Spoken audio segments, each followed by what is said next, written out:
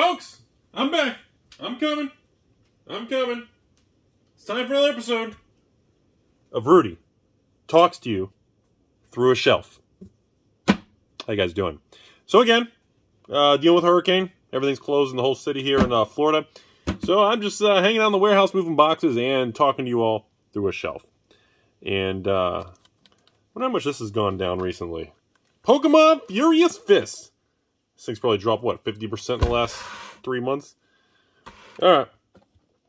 So, you know, Card Fight Vanguard, this is something I've actually been having conversations about, literally kind of changing the business model. And I wonder how many people would be upset if I just literally, like in 2022, cut off all Magic product and brought on like Yu-Gi-Oh! And carried every card game except Magic. I wonder how many people would be angry. I'm just kidding. I'm just joshing you. I'm just joshing you. Okay. So today's video is about my opinion of the current direction of Wizards of the Coast with Amazon. I will forewarn you all, this is going to be a pretty Rudy opinionated, probably could get a little escalated, making it a little viewer discretion is advised type thing. So let's just get all the information out right up front. As we know, Wizards continues to expand their relationship with Amazon Direct. Now, when I say Amazon Direct, I mean, yes, you can go on Amazon, and yes, there are LGSs selling sealed product on Amazon, but I'm not referring to that. I'm referring to the official Wizards of the Coast Magic the Gathering official Amazon store, which is fulfilled with direct full-size pallets. Direct, I believe most of them come from the Direct Texas warehouse, direct to Amazon fulfillment within the United States. So pretty much, Wizards prints a bunch of stuff in Texas, they wrap up the pallet, slap a thing on it, freight truck comes, be a little, slap up the paperwork, and it goes right to Amazon fulfillment, goes in the inventory of Amazon, and then Wizards sells direct to the consumer. So there you go. I'm not referring to the LGSs that are actually trying to unload a dead inventory or flip things on eBay or in Amazon and TCG. I'm specifically talking about the company who's printing the cards, selling direct to the customers, bypassing the entire ecosystem of the 3,000 stores around the country who are using, game space, table space, distributors, locking in and taking risk with, locking in commitments months in advance, no matter if the product's good or bad, that, all the intangibles. But anyways, I just want to tell you all where I think things are going. And I'm also going to tell you all, I really, really want to be wrong. I hope everything I say in this video turns out to be false, and you guys just make fun of me and bash me on the internet for the next 10 years. That's essentially what I want to happen. So here we go. I believe Wizards learned in 2020 that they can hit record sales without having GP Pro Tours, Magic Fest, what was it, MPWs, MPLs, NPCs, whatever it is. NPC? No, that's the non-playable character. I've been watching too many YouTube memes. All these Magic Pro Leagues. They realize they can cut all the fat, they can give Channel Fireball events the middle finger, and they can still make record sales. Right? Isn't that what essentially Wizards figured out? So essentially they realize, hey, we don't need to have and incur all these expenses. We can trim all that fat, produce tons of products, print, money machine goes burr, and we can still have record profits for Papa Hasbro. Okay. I believe that was a huge eye-opener. It was a collateral, it was a side effect of the 2020 world events. Okay? I also believe, no matter what anyone wants to say, and I believe Wizards' actions, not what they say, not the stores, not the WPN, I don't care what the verbatim and the press releases, I'm going to go strictly by the actions I see happening. The actions are as follows. Time Spiral Remastered was a huge turning point. Commander Legends Collector Boxes was a huge turning point. Commander Legends Collector Boxes was the first product that stores were cut off, and Wizards literally sent thousands direct to Amazon. Now, I understand why. And if I was a corporate ivory tower suit guy with a real job and actually went somewhere instead of sitting in the basement eating, ramen noodle soup every night, I would do the same thing. Because you have to understand, the people making these decisions are compensated probably with Hasbro stock. They need the stock to go up. By doing that, there's two ways. You need more revenue and you need more profit. Or you need to reduce expenses to expand your margin. One or the other. If you have compressing margins, Wall Street gets pissed. You have declining revenue, Wall Street gets pissed. Doesn't matter what your one-time write-off, goodwill, all this dumb crap is. All they care about is margins and future value of cash flows, all that dumb financial crap with fancy letters, lingos, and fancy letters after your name. That's all they care about. Okay? Now, with that being said, with Commander Legends Collector Box, let's start here. Wizards learned very quickly that wholesale, Commander Legends, was that a regular price collector box? I think it was a regular price collector box. So let's say Wizards sells the regular price collector box to distributor ABC. Okay, distributor ABC says, awesome. Okay, Wizards gets paid, I have no idea, $150 per Commander Legends collector box. Distributor pays them $150 a box. Distributor turns around, let's say they sell the Commander Legends collector boxes for, I don't know, a $180. Let's just keep the numbers real even and round. So then the distributor makes $30 gross margin on all those boxes times thousands. They make a ton of money. Distributor's happy. It goes to all the stores. The stores get it for $180. They go online at the time. I think collector boxes were like $230 to $260 bouncing around. So the stores make the same thing. They make some margin, either opening it, flipping it, selling the single, selling the part, whatever it is.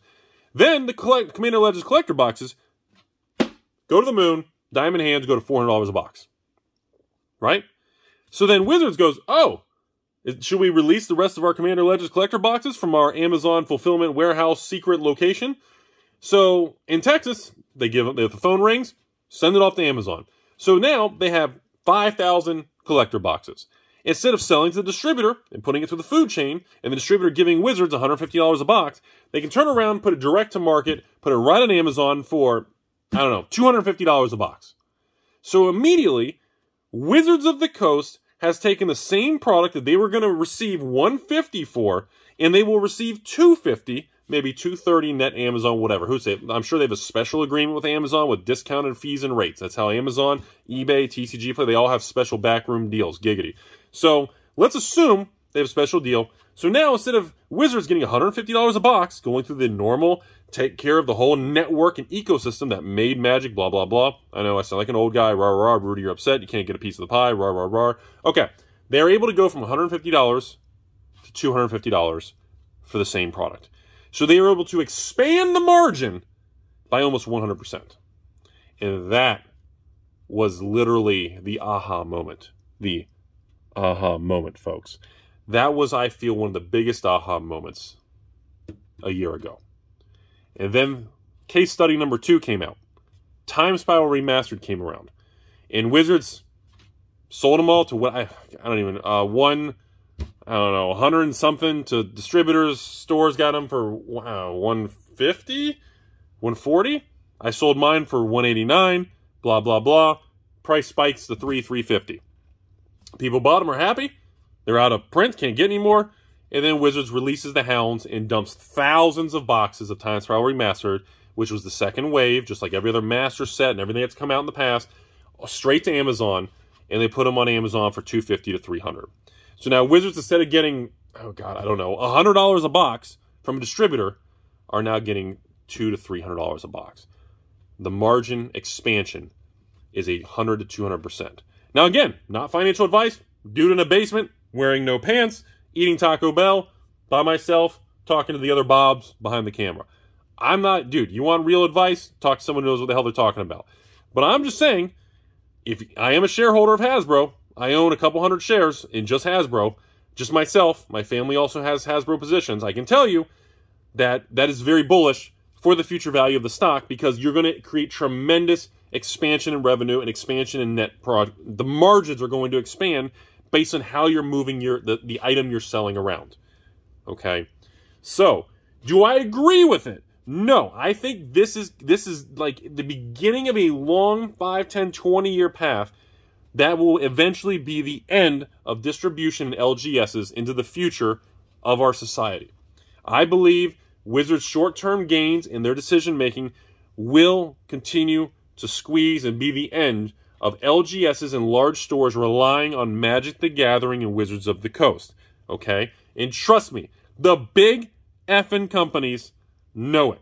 You don't think Channel Snowball? Okay, fine. You don't think Channel Fireball, with the weird things happening with them, that's all I can legally say. You don't think Star City? You don't think some of these Trolls and Toads, Card Kingdom, You don't think these big companies know what the hell is going on? Look at their damn inventory. Look at how many standard cards they're stocking. Look at the position of exposure they are keeping with Wizards of the Coast. Look at the cash flow. Follow the fucking money. Look at what's in stock. These guys know. I'm telling you, they know. They know. They know. And they're already making moves. Follow the smart money, people. Follow the whales. Look what's going on. Look at the companies. Go to the websites. Where's the singles? Who's stocking standard? Why do these companies only keep a couple cases in stock and they just get rid of it? What's going on?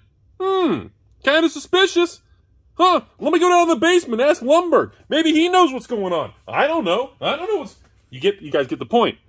Trust me, the smart money knows where we're going. It's happening. Okay? So, this Amazon future direction, Wizards is going to eventually make it in the next 5-10 years where the LGS thing is dead to them. I don't give a shit what this WPN and we want to do that. No! Look at the actions. I don't care what kind of smiley face on Twitter and we're here for the community. We're going to do charities and stand up for different groups and things. Dude, the smoke and mirrors. Look what they're doing.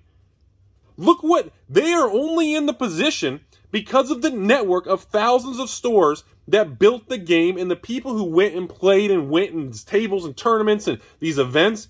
Look what's going on. Don't look at the smoke and mirrors and the social medias and all this stuff and who's approved, who's not approved, who's sensitive, who's not. That's all fugazi. The suits behind the scenes are just sitting there going, look at these Timmies. Look at them all getting excited because we're doing a charity event. Look at over here. Hey, Bob. Hey, do this over here. Let's do a secret lair for any form of special event or holiday that comes up. Dude, we are going to look like we care about everybody.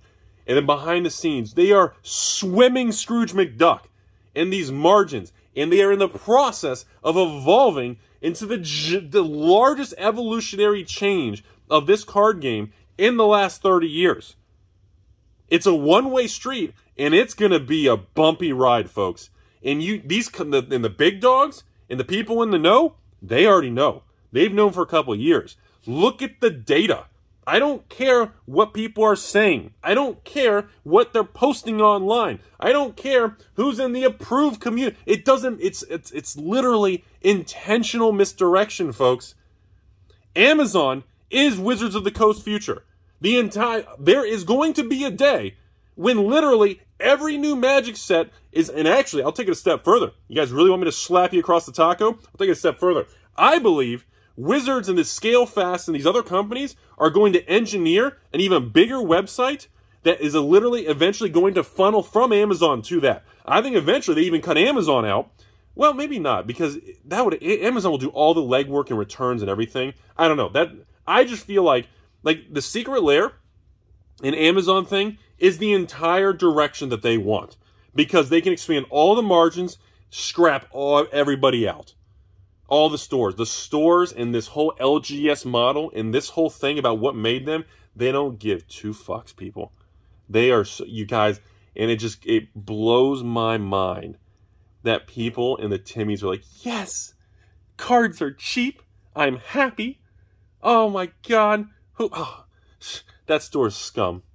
Amazon's $1.75 cheaper. You guys are so wound up in the noise and the smoke. You don't see the empire being built behind the curtain. And most people, they're not going to realize all this until it's too late. Now, is this going to ruin Magic? No. Is this going to make Magic fail or Hasbro go down? No, it's not. I'm just telling you all that just be aware there are thousands of small businesses in the United States, okay, and tens of thousands around the world that are in this infrastructure, that pay all this overhead, that host tournaments. I don't even host tournaments. I haven't done that crap in years. Why? Because I didn't see the value. Because I knew. Now again, if we were in a different direction, if this was still pre-2013, when Modern Masters 1 came out, And in order for me to get Modern Masters 1, you had to be WPN stores, you had to host tournaments, be a part of the Wizards Play Network, and there was still respect in the system, and they gave out actual player rewards and promos. Well, shit. Okay. All right. All right. Then you know what? If that's how you value it, it's special. I respect that. Let's go the path. Let's follow the rules. But we're not in that. We're not in that. And I'm telling you, the funny thing about life is when you take extravagant money, greed-like directions that are on a whole different path, the funny thing about the people who make decisions and flow in that direction is they're unable to see the collateral damage. And the collateral damage is going to be significant. And the collateral damage of the cockiness in the margins in the people of that kind of level, it's going to come for them. And I don't know if it's going to come in the way of all these other new card games that are coming. I don't know. I don't know if it's going to come in the way of, just like I said, new competition rising up and just taking a bite out of them. Because remember, when you move that big of a Goliath in this direction, there's a big void over here of everybody who's going, we were all used to this. Now it's gone. I mean, kind of weird. Channel Fireball Events, who hosted all these Magic tournaments, comes to an end immediately. Flesh and Blood starts launching the largest pro tour professional scene all over the United States and around the world with record player signups every day. Unbelievable numbers. And I'm going, wow, kind of strange when I thought big events and tournaments and players, and I didn't think that mattered. Kind of weird. We'll see who's right, who's wrong. Because no matter how I feel, you feel, the data's going to come out, and it's going to show who's right or wrong. And I'm sitting here going, remember, when you do these things, you will have side effects. A yin and a yang. The teeter-totter always balances. Wealth is not created in thin air. Money does not just fall from Rudy's money tree. I've planted it. Nothing grows. Things are transferred. Money is transferred. Wealth is transferred. Assets are moved around. Inflation and demand change the value of these categories. It doesn't appear.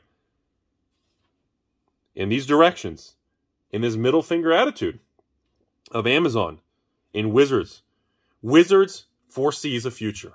Now, this right here, I'm going to tell you right now, did not come from a guy who works at Wizards. This next speech I'm going to say did not come from anyone who works at Wizards. I made this up right here on the 3rd floor basement warehouse underneath Florida. I'm just making this next part up right now. Wizards wants to have Secret Lair be 10 to 25% of the entire revenue of Wizards of the Coast. They want to have another chunk of the revenue. Literally, they want over 50% of the company's revenue to come from Amazon. That's up to 75% of all Magic sales. Wizards literally handpicking cards in the secondary market and selling them for the market. They're literally going to print an exact card and sell it for $50 type thing. And then they want to literally move pallets into a warehouse and just have a company just ship it all over. And that's the future, folks. That's what's happening. There's going to be more remastered sets. We're going to have a Kamigawa remastered. We're going to have all kinds of other remastered. We're going to have all those Dark Steel, Future Sight, Plan Arcade. We're going to have more remastered. I think, whatever, you get the idea. The point is, they see the methods of making all this money. You know? And, you know, just to piss some people off, we'll bring up reserve list. And it cracks me up that Timmy's like, oh, this proves, you know, they're going to reprint the reserve list because they, you know, they just want all the money. You know, you see the Timmy say that stuff, it cracks me up. And, you know, these guys in these suits have identified endless design in reprint space to make endless amounts of money without breaking reserve lists or doing anything dramatic. They don't need to. There's no reason to.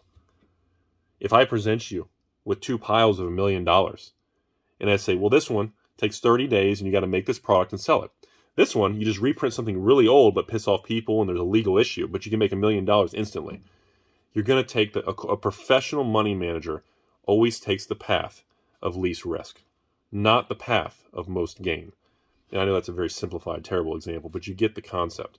That's the difference between a Timmy and a professional money manager who does risk management for a living. I think I'm done rambling. This is a ridiculous video. Sorry for those of you actually still watching this long.